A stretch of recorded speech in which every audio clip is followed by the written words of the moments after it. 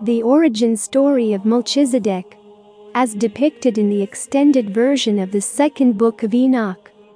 In the days of Noah, when wickedness was great in the earth, Noah's brother Ner was a priest in service of the Lord. The wife of Ner was Sophanim, who was of old age, and in the last days of her life. Sophanim was barren, and had never given birth to a child. Ner had not slept with her since the day he was appointed to conduct the liturgy for the people. However, the Lord saw fit that she should conceive a child. When Sophanim saw her pregnancy, she was greatly ashamed and hid herself away for 282 days. No one knew of the pregnancy, but as the day of birth approached, Ner thought of his wife and called to her. Sophanim came to her husband, and behold, she was pregnant with the day of birth drawing near. Ner saw her, was ashamed, and said, "O wife, what have you done? How could you disgrace me in front of all the people?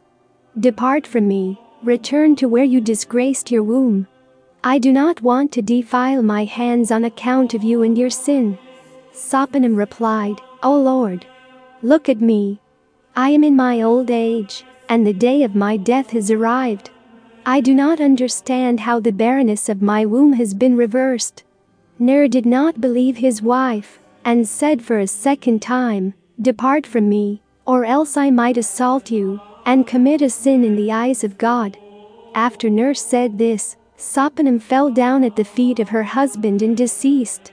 Ner became extremely distressed and said to himself, "Could this be because of me and my words? Merciful is our Lord, for my hand was not upon her." The archangel Gabriel appeared to Ner and said, "Do not think that your wife has died due to your error. The child which is to be born from her is a righteous fruit, and one whom I shall receive into paradise, so that you shall not be the father of a gift from God." Ner ran from his house, slamming the door, and went to his brother Noah. Ner told Noah everything that had happened, and both of them returned to Ner's house.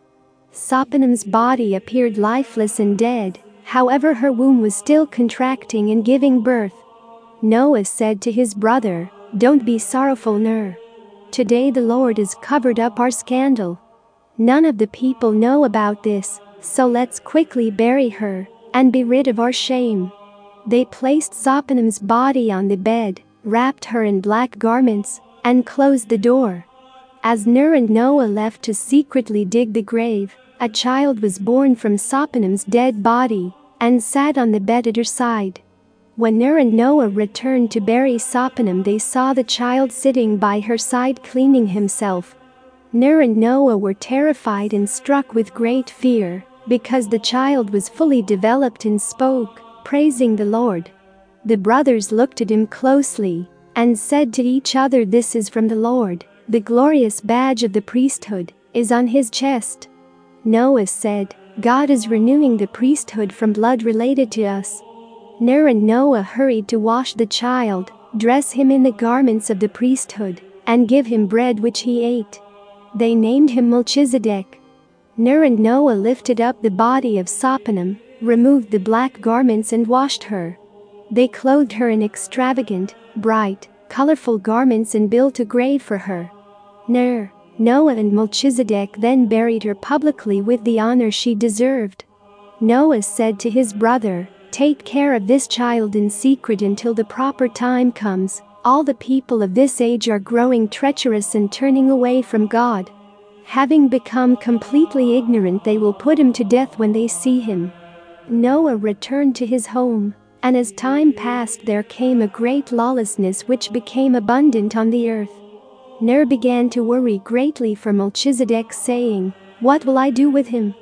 Ner stretched out his hands towards heaven and called out to God, "Eternal Lord, it is miserable for me that lawlessness has become abundant over all the earth during my lifetime. I realize how much closer our destruction is because of people's lawlessness. What is the vision about this child? What is his destiny? What will I do so that he does not join us in our destruction?" The Lord took notice of Ner and appeared to him in a night vision. God said to him, "Ner, I will no longer tolerate the wickedness that has come upon the earth. I plan to send down a great destruction to cleanse the earth, but do not worry for the child. In a little while I will send my archangel Gabriel, who will take the child and put him in the paradise of Eden. He will not perish along with those who must perish. As I have revealed, Melchizedek will be my priest to all the holy priests. I will sanctify and establish him, so that he is the head of all priests in the future. Ner arose from his sleep and praised the Lord, saying, Blessed be the Lord, the God of my fathers, for he has approved of my priesthood and the priesthood of my fathers. By his word the Lord has created a great priest in the womb of my wife. I have no descendants, so let this child be my descendant and become as my own son, counting him as one of your servants and honoring him as an archpriest. Melchizedek will be head of the priesthood in future generations. I know that great confusion has come. Within confusion this generation will come to an end, and everyone will perish, except for my brother Noah, who will be preserved for procreation. From Noah's tribe will arise numerous people, and Melchizedek will guide those royal people to serve God. When the child had completed 40 days in Ner's home, the Lord said to the archangel Gabriel, Go down to the earth, to the home of Ner the priest, and take the child Melchizedek, take him to the paradise of Eden for preservation. For the time is approaching when I will pour out all the water onto the earth. Everything on the earth will perish, then I will raise it up again. Melchizedek will be the head of the priesthood in future generations. Gabriel rushed and flew down to Ner's home in the darkness of night, while Ner was sleeping.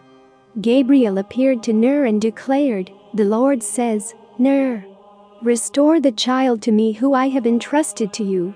Ner was confused and did not realize who was speaking to him. Ner said, The hearts of the people are deceitful. When people find out about the child, they will seize him and kill him. Ner replied to Gabriel, The child is not with me, and I don't know who is speaking to me. Gabriel answered, Ner, do not be afraid.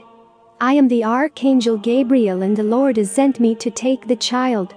I will go with him and place him in the paradise of Eden. Ner remembered his dream and believed Gabriel. Praising the Lord, he said, Blessed be the Lord who sent you. Bless your servant, and do with the child as you have been instructed. That night Gabriel took the child Melchizedek on his wings and placed him in the paradise of Eden. Ner woke in the morning and did not find the child. Because he felt the child was his, there was great joy and grief for Ner. The Lord said to Noah, Make an ark that is 300 cubits in length, 50 cubits in width, 30 cubits in height. Put the entrance to the ark in its side, and make it 2 stories in the middle. The Lord God opened the doors of heaven. Rain came onto the earth and all flesh died.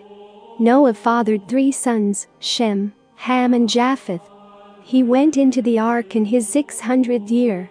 After the flood, he lived 350 years. He lived a total of 950 years as the Lord wills. To God be glory, now and eternally. Amen.